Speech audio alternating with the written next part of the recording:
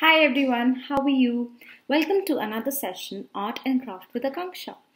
Before starting the session today, I want to share an art piece that I created after being inspired from Frida Kahlo. The way she dresses up, her styles, she has influenced me to another level.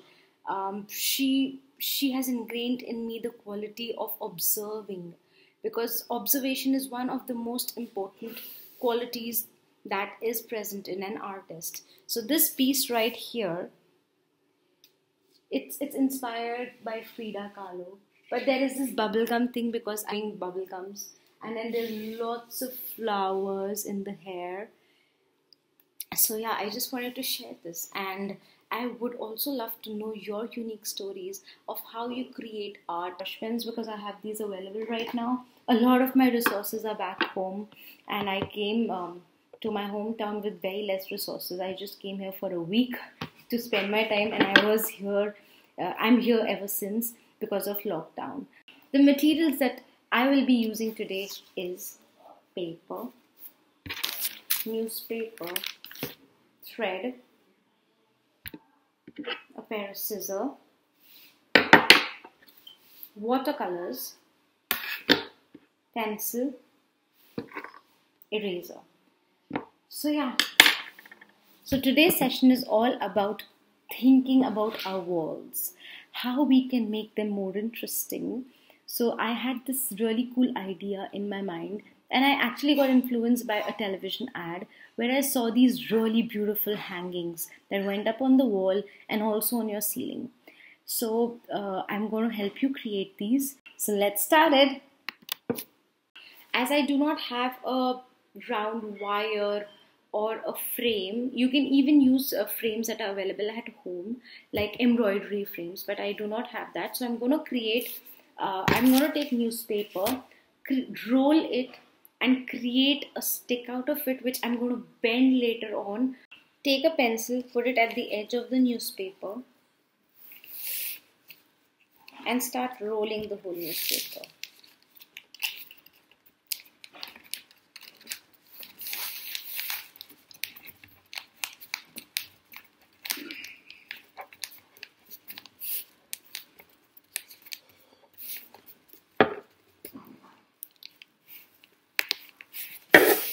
See, it's out too. Ta-da! And I have created the basic structure. So now it's going to be a little tricky because this might take a little while to bend, but we can always give it any shape that we want. We can either create a circle, or if you find a wooden embroidery frame at home, or anything that's circular in the shape of a ring, like a large ring, this big. Yeah, that would also do. But now that this is a little difficult to bend and mold, I'm going to mold it in the shape of a triangle, which will be very easy for me to handle. So what I'm going to do is bend it at the edge over here like this, and then take another edge and bend it. So I have folded it into 2-3 parts. I'm going to press it real hard and see what did I get. Now what I'm going to do is I'm going to take tape this with tape. So now my frame is ready. It can be any shape. It can be square, it can be circle, it can be rhombus, and whatever shape. It can also be a free-flowing shape. It's just that you just keep in mind that whenever the first time you're trying it out, keep it a little simple, because I think first time is an experimentation time, and then you can take it forward in any way that you want to. As I do not have colored paper at home, so I am taking this piece of cloth. I'm going to cut a strip out of this, and then I'm going to use that strip of cloth to wrap it on my frame that I've created.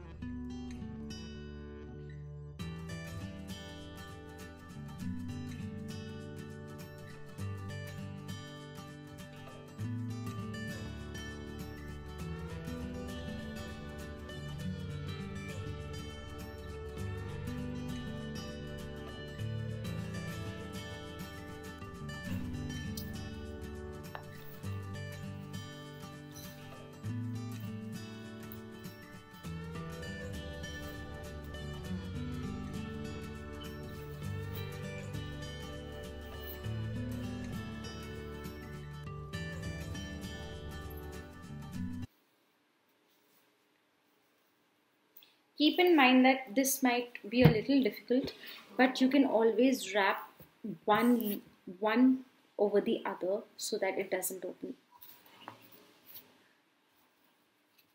See, how am I doing this? You can even wrap paper, you can even paint it, you can use whatever resources that you have at home which are available to you easily. This was easily available to me.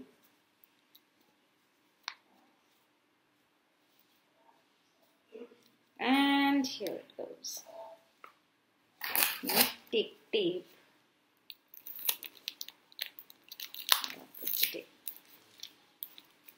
Step 2 is tying knots on the edges so that we can hang it easily.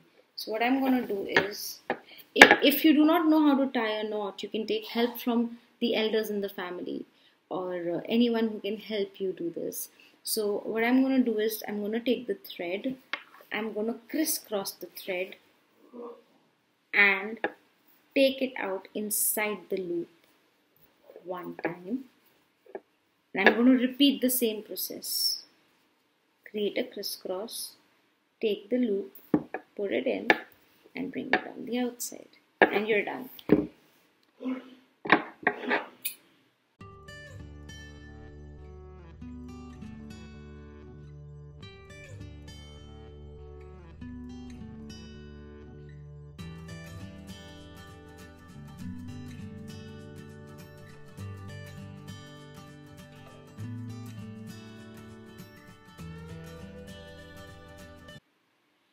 So when we are hanging this, we can hang it however we want to. We just, if you're putting it on a ceiling or perhaps on your curtain rod, you can just slide this in, take help from an adult and tie it.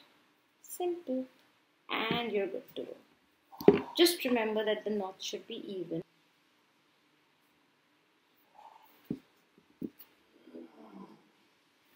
Here we go.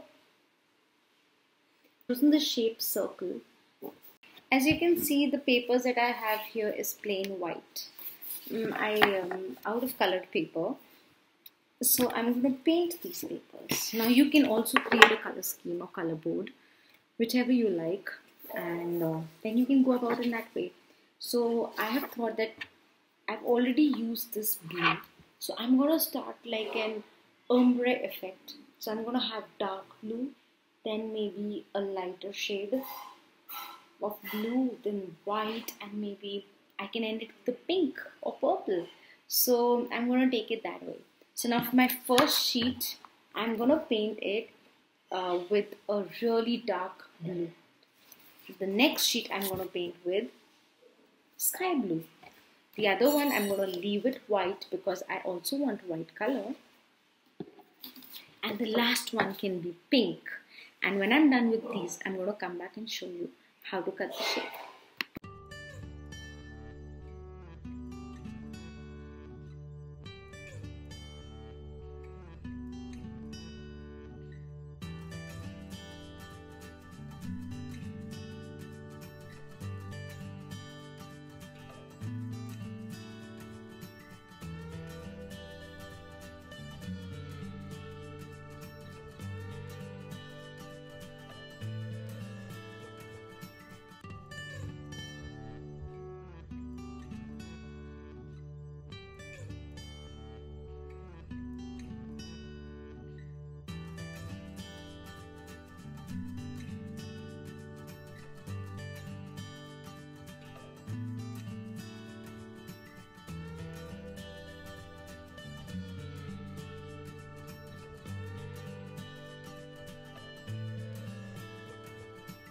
Till the time the paper dries, I'm going to cut out some strings that we will have to attach, and on those strings I will be attaching the papers that I've colored.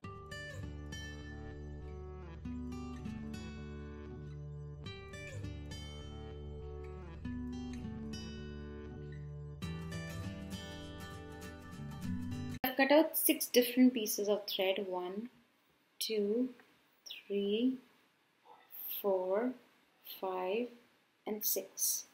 So I'm going to start cutting out the shapes.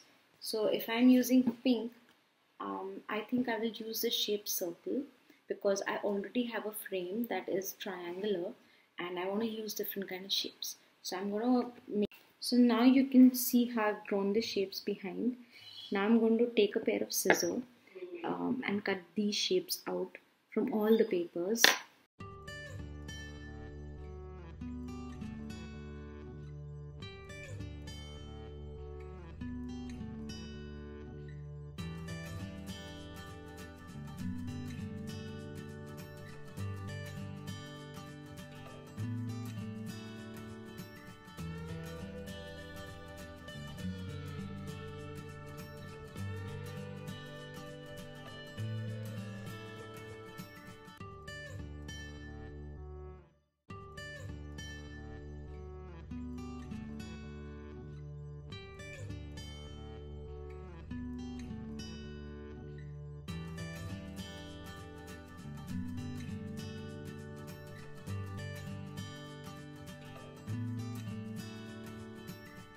Now I'm going to take the string and I'm going to start placing these.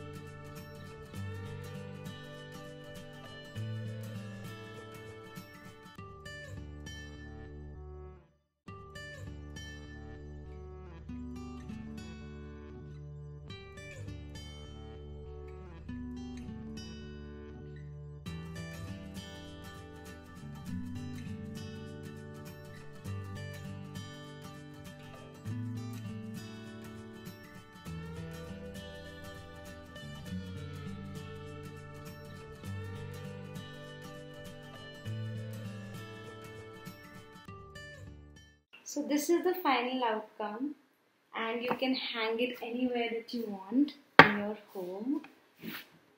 So I hope you really enjoyed this and I would love to see your pieces go up on Seesaw. So now we're going to start with the next one, which is hot air balloons and beautiful. For this beautiful wall hanging, we'll be needing paper, pencil, brush pens, crayons or paint clouds. So I'm going to make a big one and a few small ones. So what I have in mind is to create at least 5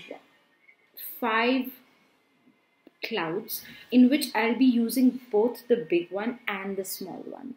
So I'm going to start creating it now and I'm going to show you how. I can now create a lot of clouds and then cut them together. So I'm going to make one.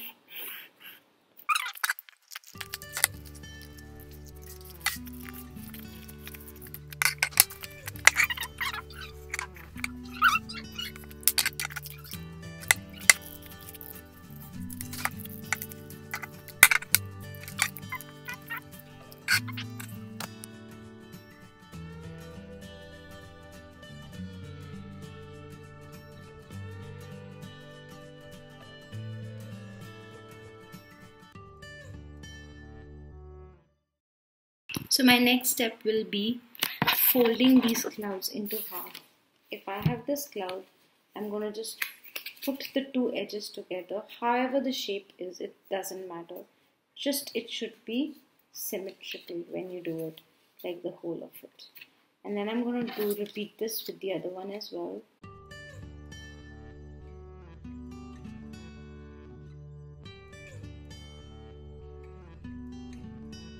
I'm gonna take tape, fold it.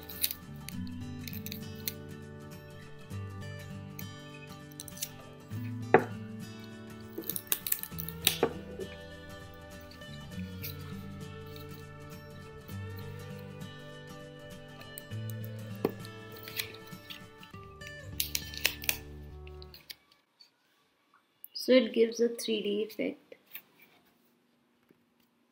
The cloud. The clouds can be of any shape that you want. They can be like rabbits or they can be like dinosaurs. So it's your creativity and I would love to see how you work it out. These will come out like this.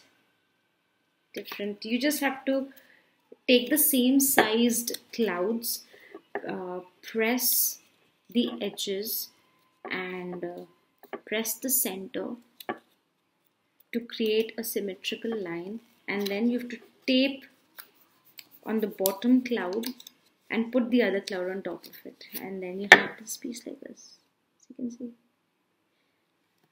You can create anything.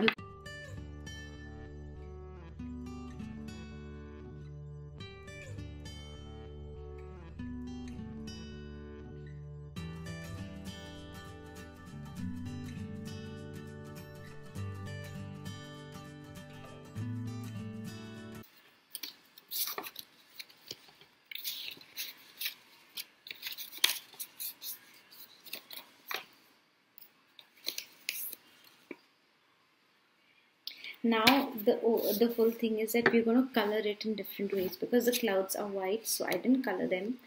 But with these, I really want to color them green. So I'm going to keep one green. So it has to be in a pattern. So if I'm going to put these together, like in this formation, so one will be green, the other will have to be pink.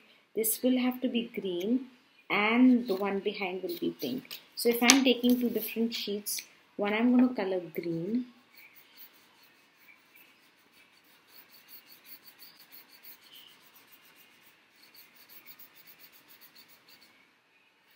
Just remember the line of symmetry.